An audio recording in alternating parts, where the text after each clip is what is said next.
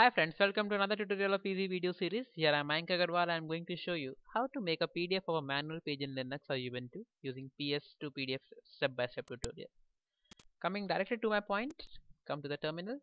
For example friends, if you wish to convert the manual page of a particular command to PDF, we use this command. First let us see an example of cp.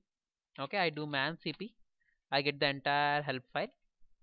Now many a times if you would require to print some of the commands or print the entire manual of some frequently commands you use. Okay.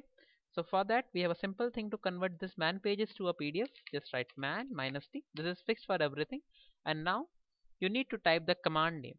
For example, I need cp's man page to be converted to PDF. Type cp, then type the tilde operator and write ps to pdf. Okay, this is a utility that will convert it to a PDF. Give a direction minus greater than sign and give any name man of cp.pdf. You can give any name of your choice. So again, man, because the manual page is to be converted, cp is the command whose page is to be converted, ps to pdf is the utility which convert to pdf, and this is the final output name.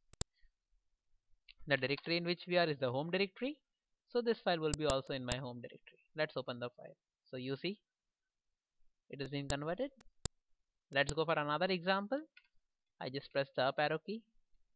I change the command name, keeping everything same, and the file name. If I keep the same file name, it would be overwritten. So now I'm doing for mkdir. Oh wow, this time it has opened also directly. See, mkdir.pdf. Thank you for watching the video. Please subscribe to my channel. Have a nice time. Goodbye.